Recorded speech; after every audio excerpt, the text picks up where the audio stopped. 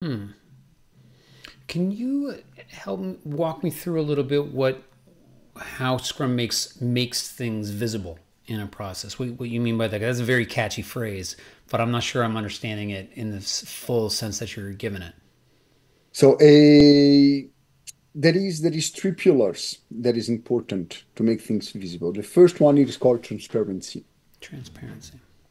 So on Scrum framework, we have the Scrum artifacts, Mm-hmm.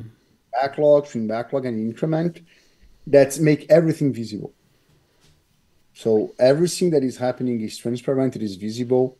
So we can look at it, we can measure it, you can do whatever you believe that you need to be doing with it. So you can Mm-hmm. get informations on how things are going. And that's the backlog. That's So for you that I believe that you should be a product owner, the product backlog, it is the main artifact that make all the decisions that you make visible, transparent. mm-hmm. So you can see that if your process of decision making is the right one. Got For it. the people building the product that we call developers, we have the stream backlog, do the same effect. Mm.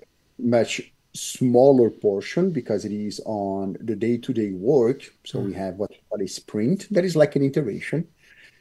And they have made a plan to achieve a goal. And every day they can see how their decisions, their daily decisions, are helping them to achieve or not to go. So they can look at it. So transparency. And Mm. the increment, it is used to show the progress on the product Mm-hmm. because we see the product growing slowly.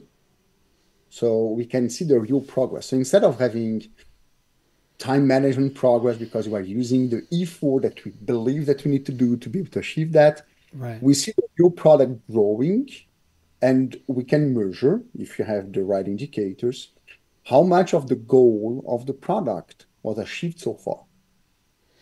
And based on it, we can go to the second pillar. So the first pillar is transparency. We Trans. make everything visible. Mm-hmm. Mm-hmm. So now that it's transparent, we don't make things transparent just because it is beautiful. We make things transparent so we can understand what is happening, so we can inspect. Mm-hmm.